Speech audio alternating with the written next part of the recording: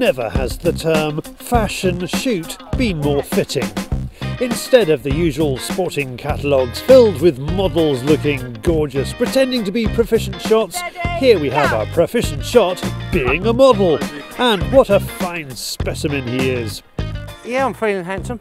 Part of the deal today is that in between drives, Crow has to strip off and don some of Jack Pyke's extensive new shooting and lifestyle range. But in order to hinder his shooting, they're messing around in the wardrobe department. They've given me a shirt, a small shirt. I can hardly move it, but I think that was done intentionally. Yeah, we're doing the new catalogue. We're just doing some of the game stuff today, shirts, ties, gilets, new socks. It's just all about game shooting today. There's Chinese water deer in front today.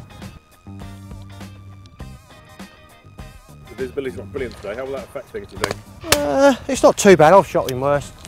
They just fly a little bit blind for a start, but be interested to see how it goes.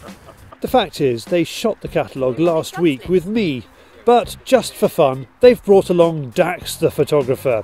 He looks the part, but with not a single memory card in sight, he's firing blanks, which can't be said of Crow.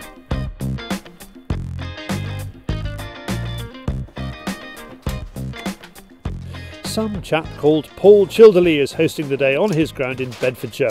A couple of the drives will offer pheasant, partridge and duck, so Andy has a selection of game boar, steel and lead. Paul's informed me that this is a mixed drive. It's a mixture of pheasants and duck, so to cover myself I'm going to be using game boar super steel. They're in 5s, 32 grams. I've used them before on the pigeons, shot them really well. I used them on ducks many a time, so I've got loads of faith in them.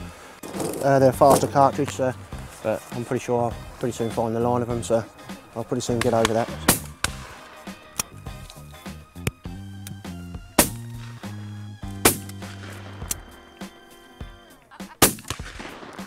This particular drive is a stonker. The circling ducks overhead mean you're spinning every which way instead of looking straight ahead.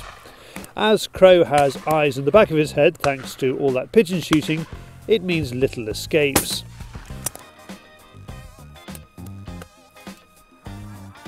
Yeah, it's an unusual drive because it's a small pond at the back and there's another pond down the far end of the field, and the ducks come off there really well actually. They're circling everywhere, go back over top the tall pines behind, and yeah, it's a good drive, especially in this weather. Weather's thick fog, not the best for shooting, but I think they're flying well. Mr. Crow seems to be performing. In between his clothes changes and his makeup, he's doing well. There you go, mate. Thank you. No worries. Once I got the line of the cartridges were a bit different, so once I got the line of the cartridge, I did all right then. But yeah, but no, that was a good drive. Good drive. How many shots do you reckon you had? Don't know, I must have had 45. Yeah, I think yeah, about 45 shots there. So, but missed a few for a start, but once, like I say, once I got the line of the cartridge, or the feel of the cartridge, I was doing all right then. Mr. Childerley is having a good season, but has played with his pheasant varieties this year. We changed the stock of the pheasants this year to Kansas, and yeah, it's made a world of difference. They're flying really well.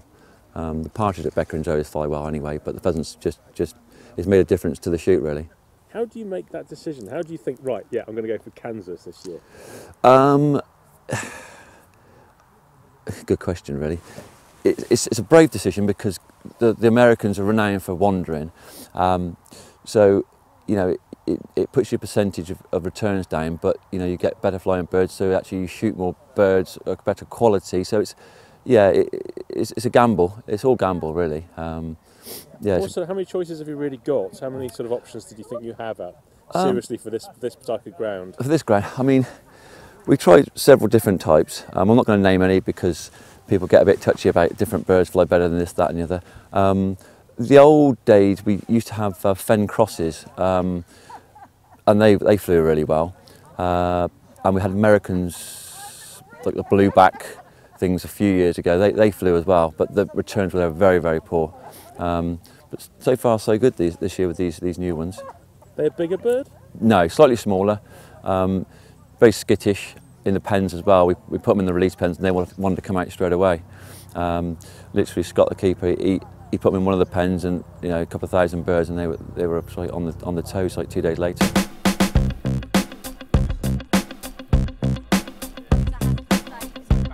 There's another drive before lunch and there is a bit of bird poaching going on between Andy and the neighbouring gun Glenn. For this shoot, Crow is using the more familiar Beretta 692. It looks smart on a game shoot and the playground. After lunch we have enough light for 2 more drives. The day should deliver a bag around the 200 mark and the last drive will put a lot of birds over the guns. It's true, the birds are over the guns, but some guns are clearly taking liberties. You need to know your neighbour very well to shoot what is blatantly someone else's bird, but as it's been going on all day, it's a suitable ending to what has been a relaxed and enjoyable shoot with Paul and Jack Pyke. It's been giving me a lot of grief all day. It's, last drive of the day I thought I'd get my own back. Dropped several at his feet. I've dropped several the other side of him, but it's all in fun, having a laugh. So, but no, that was a good drive, that one for me. Even if it was only just dropping them at his feet. If you want to find out more about Paul's stalking and game shooting, go to childerleysporting.co.uk, and for more information about the new Jack Pyke range, or maybe to order a catalogue with Mr. Crow as centre spread, go to jackpyke.co.uk.